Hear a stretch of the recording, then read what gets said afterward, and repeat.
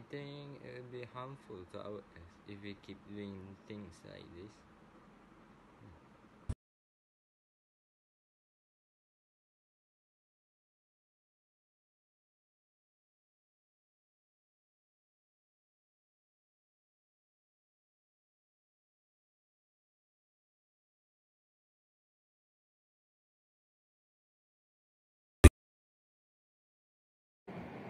Now we can see there are developments that can solve the problem in a sustainable, reliable and safe way that can remove drugs and other pollutants from the surrounding air without the use of conventional filters.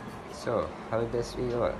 According to ENS Clean Water works based on positive ionization, contaminated air sucked into the system.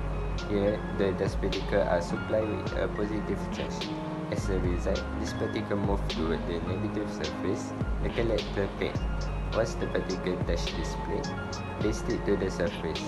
The small particles in the plate stick to each other and turn into coarse particles. Clean air then leaves the system. What is ionization? Ionization is the process by which an electron or molecule acquires a negative